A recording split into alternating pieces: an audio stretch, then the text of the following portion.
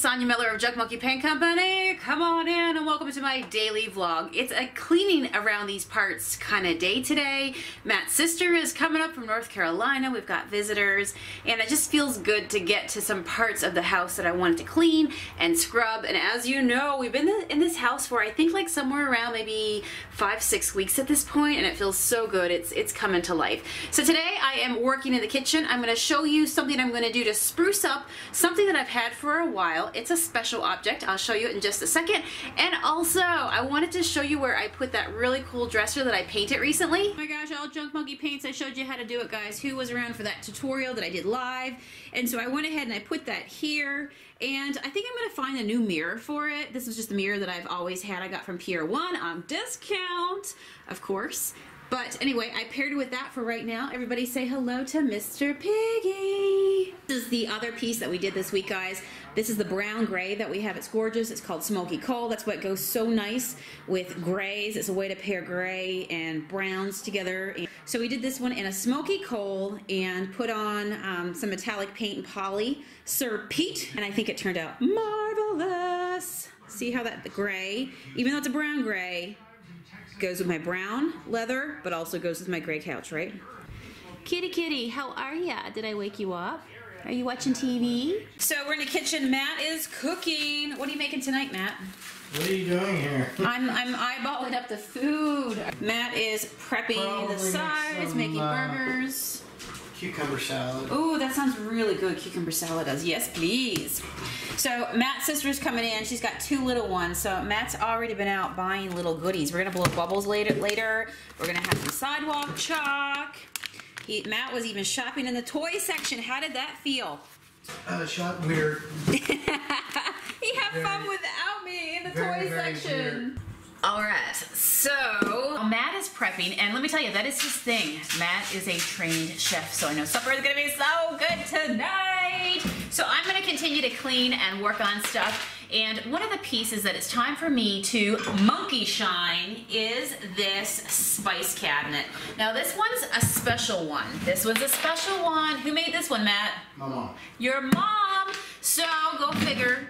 Matt's mom was a crafty woman and he marries a crafty lady. She was a weaver, she was a woodworker, she was a steel mill worker. She just makes steel on the floor. She just, you know, she was a woman who worked with her hands. So when we actually moved into the house, the original house that we lived in that Matt grew up in, this was one of the pieces that was left behind. And guys, you know, I can appreciate the beauty for what it is. We do not want to paint it. We want to preserve it and love on it, right? You guys see that on there? So there's the sunset up there, the rooster, and then the fence post down here. And she made this by hand. And she actually used to sell stuff too, right? Well, that one was for sale, never sold. Well, lucky us, we get to keep it. So it has her initials, right? $30. And she sold it at that time. She tried to sell it for $30. So how cool is that? That was part of what we lived on, is what she crafted, right? Yep. Like the baskets that she made. Well, yes. When we moved in, there was so much basket weaving material that was left in the garage. Yeah. The big ones that she used to make was called garlic baskets. Yeah. And of course, egg baskets. Nice. And we have a couple of those that we're able to keep too. So we're going to go ahead. This is obviously part of our new house as well. But guys, I'm not going to paint this. I'm going to appreciate it. How old do you think this is even, Matt? When would your mom have made this? Probably 80, I'd say 83 to 85. 83 to 85. So we're going to give this hungry, thirsty wood some Monkeyshine today. We're going to shine her up. We're going to polish her. Make her look like a superstar. And actually, when we first used this, I would use it as a spice cabinet because I think that's what it was intended for. It is. But we have a lot of spices. Matt's a chef. He likes to cook. And unless you're using like the little tiny spices, it's hard to like fit everything in here, right? So now what I like to do is actually, believe it or not, guys, it smells really good. Wood is porous, so this thing in itself smells so amazing. But I actually started storing all my wax scents in here for like my tart warmers. This one's lemon. This one's mandarin toffee treat. Rainy spring day. Of course, my Junk Monkey candle that there might only be like, I don't know, 3 left on the planet right now. Go to junkmonkeypaint.com. See that in the candle section. Then you'll know what my house smells like. And it's yummy. And this is cozy chai right here. Cozy chai. So let's go ahead and clean this piece up, monkey-shine it, and just give it a renewed sense of life. So guys, I went to the garage and I have my wax brush. I have my all-natural beeswax oil finish. Monkeyshine. Gorgeous, gorgeous. Wood is gonna love it. You can hear Matt's making his cucumber salad in the background. And you're also gonna need just a nice tightly woven cloth so that you don't get woolies in your wax, right? That picks No woolies. No woolies. And is also tight enough so that once you put your wax on, you're gonna have to buff it off. So you're gonna want something that's tightly woven enough to be able to pick it back up so that your piece is not left feeling wet, right? It should be nice, buttery, dry, smooth feeling. So straight into the wax we go. We're gonna go ahead and get our brush loaded on. Oh my gosh, can you guys see that already? Like where that is right there? Oh, she's so beautiful. All right, you might actually be able to see the rooster when I'm done with her. You might even be able to see it. Can you guys see the difference right there? Right there where you can see the top, the bottom is not done just yet. So we're nourishing this wood, we're gonna protect it, we're gonna keep this piece around for a long time to come.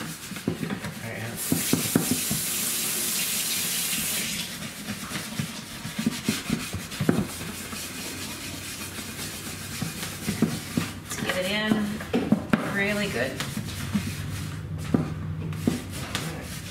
You go in circles because that way you're really like hitting all the wood pores, right? So get it in there good. All right. In circles. Nice. So what I like to do is put mine on first. Do you see how rich that wood looks now? Let's go ahead and put this on first and then let it continue to saturate in. And then I'll just go around and wipe off. But I'm gonna give it a moment to really suck in. If this piece could talk, it would be saying, "Thank you so much, Sonia." Wouldn't it, Matt? Mm-hmm. She's so beautiful. I love it so much. All right, let's do the other side over here.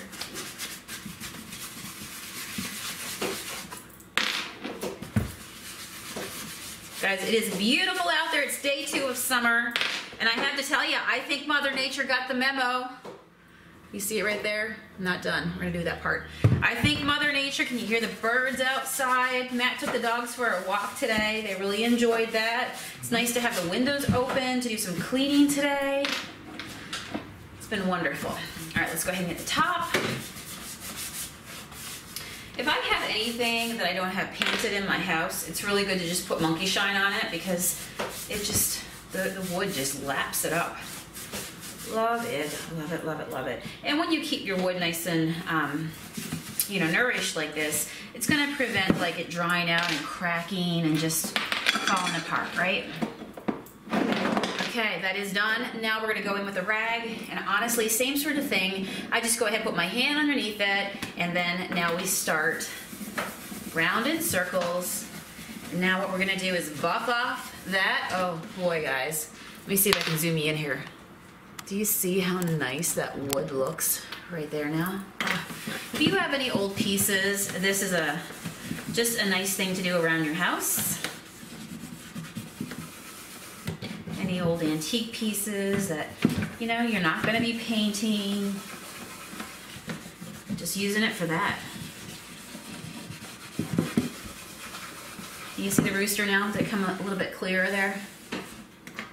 Let's see if I can hold it up. Let me see. Oh, there you go. You can see it now, right? The rooster. So Yeah, she would be in the garage. Sketch it out. She would sketch it out, and then she would work it in. And go to her craft shows. Yep. Very nice. Your mom also did pottery, right? What didn't she do? Yeah, Is that what you were going to say? That's what that sounds like. She was an author. She was a Creative. built her own home. Creative soul. You name it, she did it, right?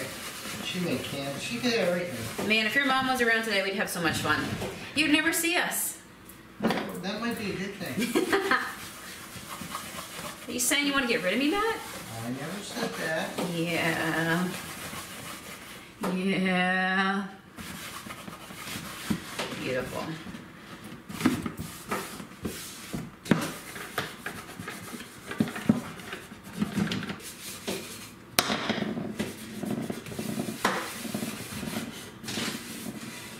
It's funny because there was spices in here. It does smell like cinnamon, like cinnamon sticks. And now that I'm putting in tart warmers and using this for just like a tart warming home, a place for it to find everything, it just smells so wonderful. It smells like spices. And you got to figure it's 35, almost 40 years old of spices, you know? Yep, it is amazing. Love it. And there we go. She is done. Beautiful. So she is back up on the windowsill looking absolutely marvelous. She's perfect. We love her, and we're going to leave her just like that. This thing smells so good. It's giving off such good vibes in the kitchen. We love it.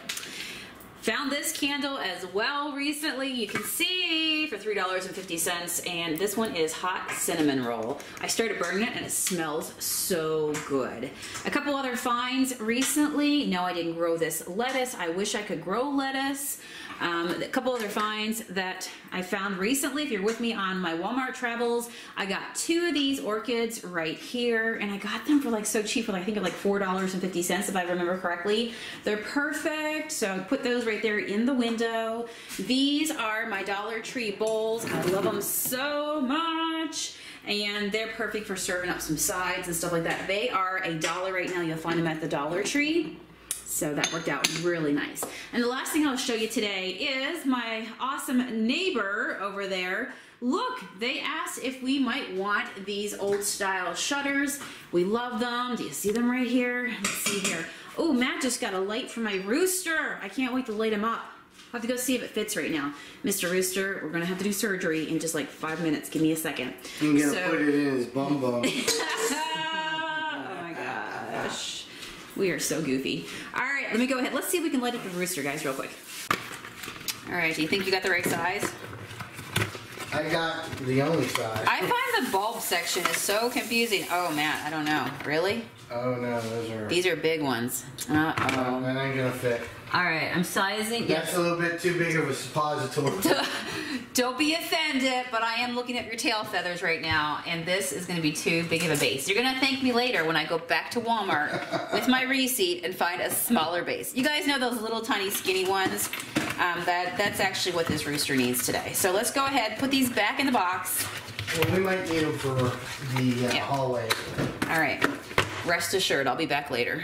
Guys, thanks for subscribing to my daily vlog. If you haven't already done so, I would love it if you would do it. It allows me to continue to make daily content for you guys. Also, give me a big thumbs up and leave me a comment below. What's your favorite tart warmer scent? Or do you even like them? Maybe they give you headaches. I don't know. Do you go to the sweet side? Do you go to the fresh side, the clean, the airy, the crisp? Tell me what you think below. All right, I'll see you again tomorrow. Bye.